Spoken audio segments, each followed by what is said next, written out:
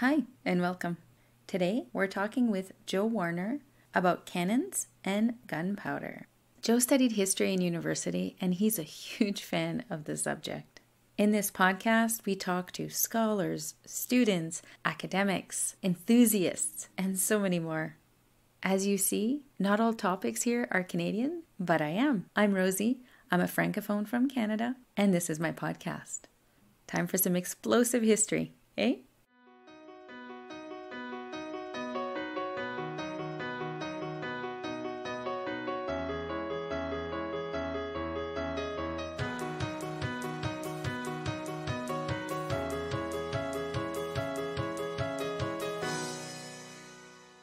So, Joe, I'm really happy you're able to join us on the podcast. Yeah, my pleasure. A super interesting subject that we haven't discussed yet. So hopefully everybody can get a nice little information session with your passion. Did you want to present your own subject? Yeah, why not? Well, when you said, hey, let's do this podcast, I was thinking back to when I got my degree, and the only thing that popped into my head was the idea of these early gunpowder regimes, and they're usually called the Islamic gunpowder empires, I think because of the obvious, it was the Ottomans, the Mughals, and the Safavids, and they were all founded by Turkish or Persian or some kind of mix of those things, and I just thought it was really interesting because usually when we talk about gunpowder, we'll either talk about the Chinese and their fireworks, or we'll talk about the Europeans, depending on whether you're talking about warfare or just, the invention of. And it was really, from what I understand, and again, I'm no expert, it was really these guys that put it into practical use. Nobody really used it successfully for war prior to the Ottomans that I know of. So since we jumped all the way into the subject on the first bit, let's move back a little bit. So you wanted to start around 1399? I was thinking maybe that made sense because as far as I know, that's right around the time of the siege of Constantinople, where they brought in big giant cannons to knock down the walls. And so I thought, why not start there? What was interesting was they had, serious cannons that they used to knock down fortifications that in the past were considered almost, impenetrable or invincible, or however you want to call it. And I think that it really ushered in a new era of history in a way, because what's the point in building these elaborate walls that take forever and at an enormous cost if they don't even work anymore? If people can still siege your cities. Yeah, and obviously, like in the past, there was catapults and other siege engines, and the walls would come down. But I guess it was just how effective cannons are at it. And how does a cannon generally work for anybody who's not too familiar with it? I mean, from my understanding, you have a big solid pipe. You stuff it full of gunpowder. Well, not full, but a certain amount of gunpowder. Wad up some cloths and rags behind that, and then stuff in the ball. And then when you ignite the powder, the ball comes out. Basically just a big gun. And I think that at that point, and for probably hundreds of years after that, they were all what you call breech load, meaning like the same hole that the ball comes out of is where everything gets loaded. Okay, well, that's quite interesting. So I'm guessing there must have been lots of injuries. Oh, I'm sure there was lots of times where it went off when it wasn't supposed to and things like that. And also, if the casting of the cannon wasn't perfect, it could just blow up when you ignite it and just chunks of metal. Or if there was maybe a fissure from another load that they had. Yeah, exactly. Yeah, wear and tear, cracks. They must have had quite the engineers to check them over, sometimes for safety, perhaps. I mean, I'm sure they weren't just randomly blowing up these cannons. No, and I think sometimes it would be a fun surprise, and other times it would be something more expected, but... And I do know they had misfires. I mean, that's... Definitely. Yeah, if the gunpowder was too damp or if it was too humid. And they would light it by putting the little rag, as you said, and that's what would carry it? Actually, the rag would be to separate the gunpowder from the ball. But usually there would be a small hole in the side of the cannon, and they'd have some powder there, and then they would hold up something, a torch to that, and the fire would just go in. So it's like the Bugs Bunny cartoons. Yeah, very simple. For those of you who are our age. Yeah, it wouldn't be like a wick that they would light, but it would be, basically packed with gunpowder. And after Constantinople, that was sort of the big first hurrah using the cannon and being able to breach in. The most famous one. The most famous first one, yeah. And they would carry those long distances, I would guess. Yeah, I mean, it seems like the whole Ottoman and the other two empires that I mentioned they would revolve around the cannons, so the cannons would be like the center of the army, and when they were traveling, it would be the center of the caravan. They're almost like carrying the king around in between the exactly. people. He would probably hang out close to the cannons, even in open warfare. In other words, not in a siege, but armies fighting armies. A lot of it centered around the guns and the cannons. So you'd have the biggest guns right in the middle, smaller guns around that, protected by wagons basically, and on the wagons they would mount smaller cannons. And then, your traditional infantry would guard that. And then they'd make use of cavalry for the more mobile parts of the army. So they're sort of planting themselves in one location and fighting from that location. Yeah, well, and with the cannons, the smaller ones mounted on the carts, there was some mobility. But I think that's the idea. The bigger the gun, the slower it can move around. Do you have an idea how heavy all of this was, even not loaded? Was it a few I know tons? that some soldiers had hand cannons, Oh, like really? the Ottoman Janissary. They had like a hand cannon, which would be, a similar weight to a musket. But a big cannon could be hundreds of pounds.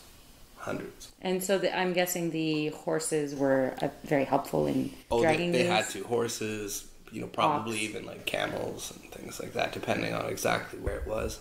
You wouldn't want to drag them around by hand because it would just take too many people. And exhaust and them. move too slow. Yeah. So I guess that was their tactics, where they would move around in a large group, essentially, as you're describing. Oh, yeah. The Ottoman army, if they were going on a big campaign, there would probably be at least 50,000 people. Oh, really? I think so. And they were moving across, trying to get to a specific location at this time?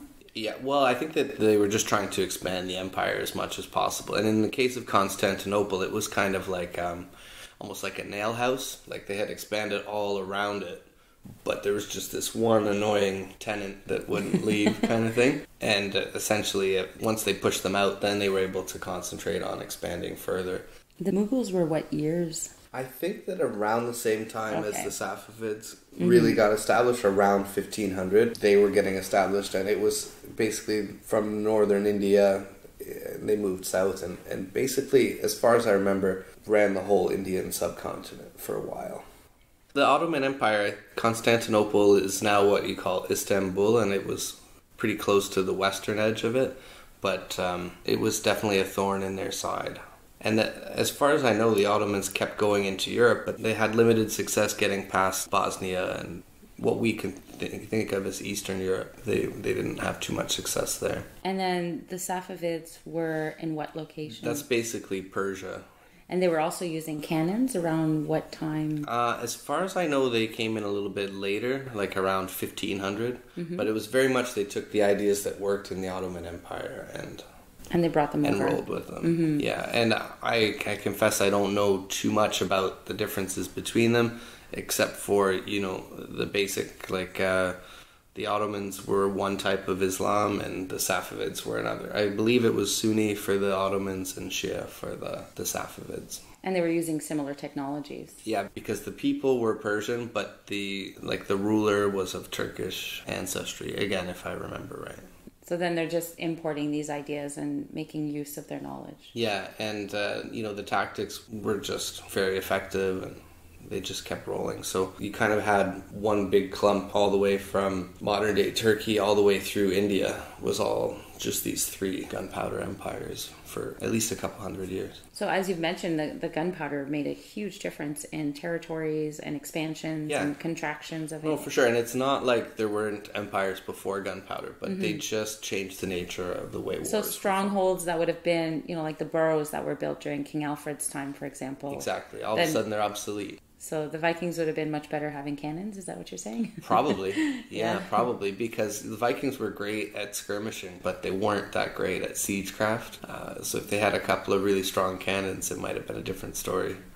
And that innovation ran into Europe. Yeah, you mean like during the Crusades and things like that? Sure, yeah. That's probably where Europeans would have first realized this, because it was still the Holy Roman Empire at that point, and when it fell, they would have wanted to know how and why, and they would have realized. And then they would have said, "Oh, this is good technology. Maybe we should get some of those. Maybe we should buy some of this." Yeah, exactly. And get proper builders and proper engineers.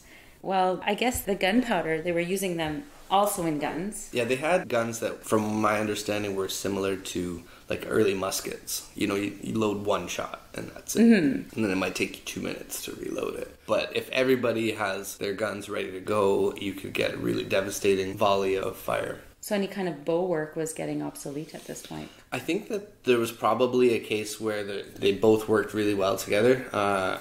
The guns were mostly on carts and in the hands of infantry, and the bows were mostly horse-mounted archers. So there's sort of the quick shots, very accurate exactly. shots, and the cannons were more the destructive shots. Right, in the time that it took to load and fire one shot from a gun, you might get 6 shots from a bow. They would complement each other really well. And what was the most common materials to be used? Was it some For the wood? guns themselves? Yeah. I think that the barrels were mostly bronze and iron, but I could be wrong about that. I think copper would have been too soft. I think eventually they all had to be steel, but there could have been some early ones that were bronze. I wonder how the first iron workers were told, hey, you need to make in this shape, this size, this weight. Yeah, I don't know, like, chicken and egg, I don't know which would have been the first, but I know that there was a famous one that they talk about from the Siege of Constantinople where it was just a really heavy cast piece. And, a modern cannon, the bore takes up quite a bit of the total diameter because the steel is really strong. But you can tell they knew that their material wasn't that strong because if the pipe was a foot across, the ball was only maybe 6 inches. Really? Yeah, so they knew you had to get You had to clay. have really thick walls to them. And I mean, when you consider the fact that people had developed bells for churches and cathedrals, Yeah. so they did have makers that could make these big molds. For sure, it was probably that. Yeah, the people who knew how to cast metal would have been making bells and things like that. And I wonder how far some of these cannons traveled. You mean like how far the shot would go, or how far the cannons moved Geographically, around? yeah. Yeah, that's a good question. Probably pretty far, because I think in the early days it would have been very limited, few specialists making it. Yeah, I think that the really big one from the Constantinople siege was cast in Dardanelles in Turkey. And, so it wouldn't have gone too far to Constantinople. But for sure they would have used boats and carts and things like that. Like, it's not something people are walking around carrying. No, of course not. So you asked if I was asking about the distance of the cannonball. Do you have some information on that? Not really. Did it travel kilometers? I think just that the meters? range would have been similar to like catapults and stuff. So I think it would have all been line of sight. It wasn't like modern artillery where they're shooting it from 20 kilometers away. So probably hundreds of meters. There was a dance between how much explosive power can we use to make this thing go versus how much will it take to blow up. And you don't want to waste all your gunpowder in one shot either. Well, yeah, you want to be efficient. You want to not blow up your cannon. Yes. Were probably the two main things. So it was very measured. Yeah, and I think that casting technology, while it was good, was, it was still in its infancy. So I'm sure that there was a lot of cannons getting blown up by accident.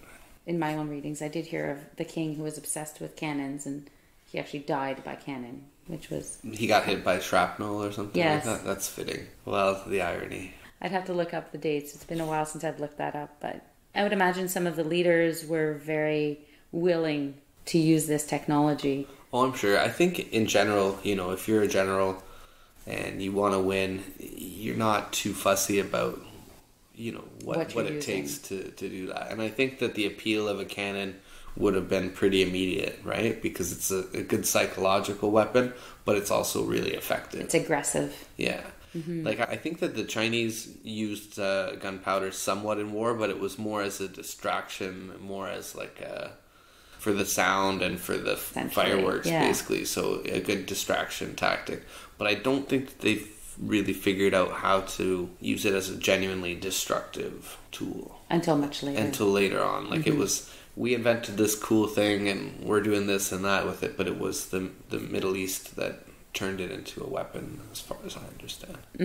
And the gunpowder was made of what? I forget the exact ingredients, but I think it's phosphorus, nitrogen, and a few other things. I know that they used to collect bird droppings because there was naturally some materials in there, but it was a bit of a mad science at that time. Like, you had to be a bit of a warlock or like to mix it up. And I'm sure it would have been a closely guarded secret. If you know how to make gunpowder at that time, that was like having a master's degree or something like that. Or maybe a doctorate even. Yeah, exactly. So the alchemists were very important when they traveled. Oh, I'm sure. Yeah, because if you didn't have a good supply of it and know how to, protect it, keep it dry, all that, you're not doing anything. You're going to blow up your own castle, possibly. Or you're just not going to have anything. Your guns aren't going to work. It's not like modern gunpowder, which is cordite or whatever they call it. This stuff was very sensitive. Yeah, they must have had accidents along the way with just carrying it and learning how it For worked. sure. Both ends of it, it could blow up when you don't want it to, or it could not blow up when you do want it to. Have the misfires. I guess in rain, it would probably have a different effect if it's humid. I think the risk was it just wouldn't work at all. So I wonder if that's why maybe the UK didn't use it as much for a while. Yeah, that's probably a good point. Like until you had methods to enclose and seal up and protect it from the elements, it would have been useless in Britain. more usable in these hotter, desert dry and arid environments. Yeah, that's a good point. Not only that, but it's just it takes a while for technology to travel. But you're right. In the Scottish Highlands, it wouldn't be so practical. Possibly not. Although they did have cannons, but it was a little later on. Yeah. Mm-hmm. And I'm sure there would have been lots of disappointment where, oh no, our gunpowder got wet. Yeah. Although they were pretty good at making really solid casks, so, maybe they were able to protect it in that way. And their castles, from the bigger castles like Stirling, Edinburgh, they're all built on a very high ground where, a volley of arrows could take down chunks of enemy. Right. So moving to a cannon is, while effective, you're kind of catching them before, for the most part, they're coming up. Yeah, I guess you would have had to have really advanced cannons to be able to overcome that angle. Yeah, that angle, because it's so much easier to shoot down, obviously.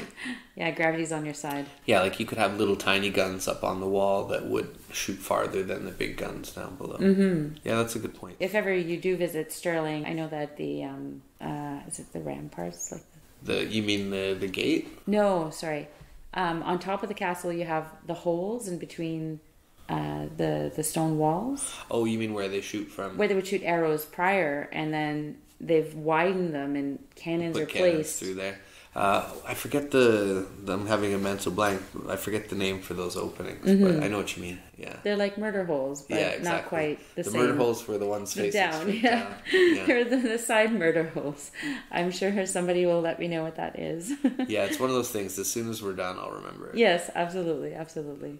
So the cannons were replacing this technology very slowly, but not that slowly, as we've pointed out. Yeah, it's like, a couple hundred years sounds like a long time by a human, but in terms of human history, it's the blink of an eye. Of course, yeah. And it was, I mean, what I thought it was interesting about it is, if you look at war from, 3000 BC up until about maybe 1300, sure, there was some technological change, but, somebody from ancient Troy or transported into the future, into the year 1000, they would have felt relatively at home and known kind of what was going on. Iron kind of replaced bronze and this and that, but was it a huge technological leap? Not really. But if that same guy saw a cannon jumped 100 years attacking ahead, a wall, he would just be, well, what kind of sorcery is that? Like, what kind of magic? Some dragon in there. Exactly. Mm-hmm. I'm really fascinated by the gunpowder and the cannon. I mean, that seems to be two things that work really well together, but yet they're so separate on their own. Sure. The technologies are so different. The skill set is so different. Right. The alchemy is very important for one. And for one, I mean, the metal alchemy is important, but you need the craftsman. Yeah, metallurgy, I think, is a little bit more of an evolution over time, whereas I think the gunpowder, it would have been like one of those eureka moments, like almost like the Greek fire. Yeah, it would have been more, all of a sudden somebody mixes these things together accidentally and blows up something. Blows something up, yeah. And says, wait a minute, we can use all this energy to somehow... Yeah, that was really what caught me is, obviously there was a long period of time where gunpowder was known about, but to contain it and to do something useful with it. And I always ask, just for fun, so if you had a time machine, and I'll add to this point, you're protected. You're not going to die unless you jump off a cliff. So it's you're just there to observe. observe. Yeah. I mean, I like modern plumbing and things like Yeah, that. no, obviously. So let's take that out of the equation. But if you were able to just travel and sort of soak up that culture, what would be the time period or even an area that you'd be interested in? That's a good question. There's lots of good answers. So, I mean, you can just pick one out of your favorites. It would probably be cool to see that siege of Constantinople. Because I think it was just a significant city in its own right for all these different reasons, and it would be a really significant moment in history, and I think it would probably be that. And do we understand all the movements concerning Constantinople? Because, I mean, the records at that time would have been still fairly tricky on who's writing them. And yeah, I mean, we probably don't. We probably don't. The old cliche, it was written by the winners. But yeah, you're right. It's like you don't really know. So to go back and see the military tactics and... Yeah, maybe it's a lot different than we understand. So, I mean, one thing that shouldn't gloss over is like they were really outnumbered, So maybe they didn't even really necessarily need the cannons. And both sides had cannons, by the way. But up until that point, they had been relatively small and the effectiveness was a lot less. And this was the first time that somebody really brought out the big gun, per se, and literally knocked the wall down. And when they were able to breach the walls, that just changed history completely. Yeah, I think so. I mean, you don't really see any fortified cities these days, and it's for a reason, because artillery is just going to shoot over it or shoot through it. It doesn't really protect, even with, the older style of castles. Yeah, you could have 8 rings of the best stone there is, and they're all coming down. And when you consider how many man-hours, how much cost there is, it's just not worth it. Yeah, you're better off defending your territory better. Getting your own cannon. Not letting them get to you in the first place. Yeah. That's where the murder holes might have been a little more effective. Well, and if you think about it, it's like we still use cannons. It's just modern day artillery. They, they can just shoot so much farther and so much better. But it's the same idea. It's a big metal tube that you shoot stuff out of. And we did a podcast, The History of Tanks. Right. And that's essentially just a moving cannon. Yeah, tanks are cannons on wheels, or tracks or both. Yeah, so it's got a similar feel to it, but let's say that's part of the modern canon in warfare now. Yeah, it's true. And, on that topic, there was a real, leap of evolution too, right? Like the Germans just came on the scene and made American tanks look like they didn't have a gun at all. And so if you move along, we've had, the 1400s-ish and then the 1500s-ish. How did that progress a little later? I mean, that's a good question. I don't really know exactly. I mean, I know more about in the modern era. Okay, so let's jump ahead a little bit. Well, you went from having where you load everything through the bore to breech loaded, where you open up the back of the thing and stuff in things from the back, right? Made it quicker. And then eventually you got to the point where you were pre-packaging a round that you could just pop in and everything would all come in a cartridge. And almost like a bullet. That is the modern way, right? So there was a slow change from one to the other. So the engineering developed rapidly enough. I mean, that's only a few hundred years, really. Yeah, that's fair. I mean, if you look at the totality of, history, it happened mostly in the last 500 years. And then you think of guns these days. I mean, that's just beyond what... Yeah, I mean, with modern guns, in 100 years, it went crazy. So we're going to have lasers like in Star Trek at some point. Yeah, or just some kind of sound weapon that just zaps you with sound. Yeah. Who knows where we're going to go in a few hundred years. Hopefully peacefully. And your little tidbit that you shared. Oh, yeah. I found that really fascinating. So Rosie has a little questionnaire that you do before you come on the podcast. And she said, I give you homework. Sorry. Is there anything interesting about you? And I said, well, it kind of relates to this whole gunpowder thing, so it jumped to my head. But my mom is a Hatfield, and she's related to the Hatfields and the McCoys, and what they're most famous for was their family feuds and as basically shooting each other. In what location? In Kentucky and West Virginia and stuff. So obviously this would be much more modern gunpowder and things like that. More during the American Revolution, probably.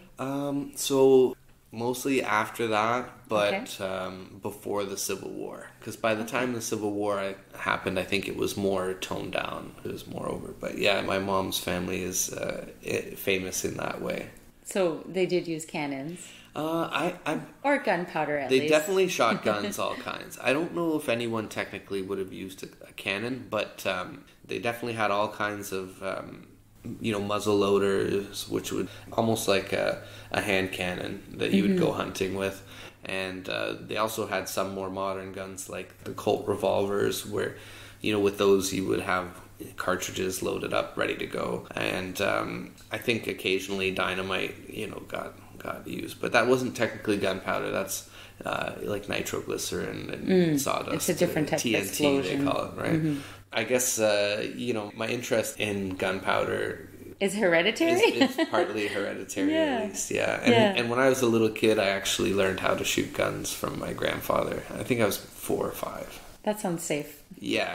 No, I'm sure with the proper... to be honest, like, there was some stuff that was less safe. Like, You wouldn't consider doing that with your son right now. Probably not. No. Like, I remember one time we found an old Canada WD-40, and I said, Grandpa, is it okay if I shoot it? He said, yeah, it's fine. Just, we'll stand behind this tree and, just poke your head out a little bit. But all's well that ends well. I still have all my ditches. Nothing blew off yet. Yeah. If ever you get a chance, we went on a family trip to Kingston, and at Fort Henry you actually can have a ticket to shoot a Snider Enfield rifle. Oh, really? Yes. That'd be fun. It was really fun, and somebody shows you how to do it. You get 3 blanks, but it still has the kickback. Yeah. Yeah, I mean, I always enjoy guns. I like shooting and stuff, but I just don't really get a chance here because... in Kentucky, obviously, it's a lot less restrictive. And in Canada, it's different. All my relatives have guns. My uncle here in Canada is an avid hunter, but we just don't, spend that much time with him. And my wife is really anti-gun, so she's made it clear, like, there won't be any in this house, right? And that's okay. I mean, you can join gun ranges later on. Yeah. And when your children are older, it's... Yeah, but for me, it is kind of important that at some point, my kids learn how to shoot and stuff like that. But I'm, happy wife, happy life. I'm not going to push it too hard. I'm going to have to find a way. So. Yeah, I'll have to find a way. I'm sure when the kids are older and they show their own interest in the history and the family. That might be it. Or I might just have to take them down to Kentucky. Oh, there you go. That works too. Yeah. A little excuse for a family trip down there. Exactly. Go see some family. And if ever you do go to Fort Henry, you might have a chance to sneak that by. Yeah, true. Historical guns can be neat because you don't necessarily get access to stuff like that. No, exactly. And they have a whole range. I mean, their museum's really great. When my grandfather was still around, he had an M1, which is an old military gun, and I got to shoot that. And what was fun about it is, they have the little cartridge, and when you do fire off the last shot, it makes this weird metallic, like, pinging sound as it shoots the empty thing out. I was thinking to myself, like, what a horrible military gun. It, like, announces to everyone around you that you're empty. Yeah, it made this weird, like, ping sound as it was empty, and it's like, oh, imagine being the soldier. You just think to yourself, like, oh, although God. In a war, I mean, would you really hear that ping? Only if it was smaller thing, like... I mean, I've only seen movies. I've obviously never been in that a large-scale battle, no one would know. I don't think so, no. But you would know, which is a good thing. But if you're, holed up with a sniper in a church or something like that, and, you're the last 2 standing, it's not going to be a good scene. Or like, Saving Private Ryan or something. No, you definitely don't want to be in that situation. So I guess your knowledge of gunpowder is not just cannons, but some different rifles also. Yeah, again, I'm not an expert, but I do know a bit about this stuff, and I find it interesting. Yeah, and I mean, as hopefully I've mentioned before too, I'm not looking just for academics. I honestly just want to do the passion part of the project. Right. Yeah, it's about getting people interested in history and looking it up and having fun out with it. I think. Yeah, and I will be finding a book suggestion with this, so that will definitely be added to the podcast. Yeah, that sounds great. Yeah, I look forward to it, and I wouldn't mind reading some new stuff about it. Like, it's hard to find time, now that I'm older and career and kids and everything. But I definitely always enjoy learning more about history. I feel like your passions when you're younger still pop up. Yeah. As you get older, you just find different ways to keep going with the passion. For sure, and that's why I did a history degree. People used to always say, "Oh, you want to be a teacher?" This and that. No, I just wanted to study something that I found interesting. And it's funny because, like, now I sell cars, so the history degree doesn't help with that per se. But I still enjoy doing it, and at the end of the day, a lot of times if it's an undergrad degree, it it's just about finishing and getting it done. And it's the skills you learn along the way too. Yeah, learning how to write essays. I can write a mean email now that I've done 10,000 page essays, or 10,000 word essays rather, or about gunpowder regimes. Yeah. Don't put that in your client emails. Yeah, exactly. That's a bad idea. I had written a paper about this stuff and I had all my textbooks, but this was like 15 years ago. So all of this is pretty much just off the top of my head. Well, it's a good memory. Most people don't remember what they did 15 years ago. So. Yeah, and I probably don't remember what I did 10 minutes ago, but for some reason I remember this stuff. Do you remember any cool tidbits during your courses, even a warfare story or a tactic that you found interesting in your studies? I can't really think of a specific example. I just think that, it was really neat that these cultures were doing so much with firearms at a time that's pretty much forgotten. When we learned about history in school, it was always about, the French Revolution and the U.S. Revolution and things like that. So, obviously cannons and muskets everywhere, but there was no... Was the precursor, right? Exactly. It was a jump from, knights in armor and all that to happened in between. And I guess the reason why they leave it out is because it's not Europeans that are doing the innovating. True. Mm-hmm. Well, Joe, thank you so much for taking the time. I know your schedule's really busy, pleasure. So I really appreciate it. Oh, it was a pleasure. And I wish that, like I said, I wish I knew more of the details. I wish I could give more. Thanks, Joe. You're welcome.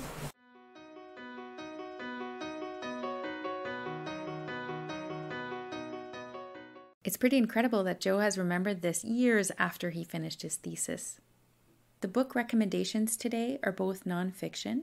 The first one would be Early Gunpowder Artillery, 1300 to 1600 by John Norris. And the second one would be Saltpeter, the Mother of Gunpowder by David Cressy. I'll definitely have that in the show notes. Don't forget, you can find me on social media, Facebook, Instagram, Twitter, @History.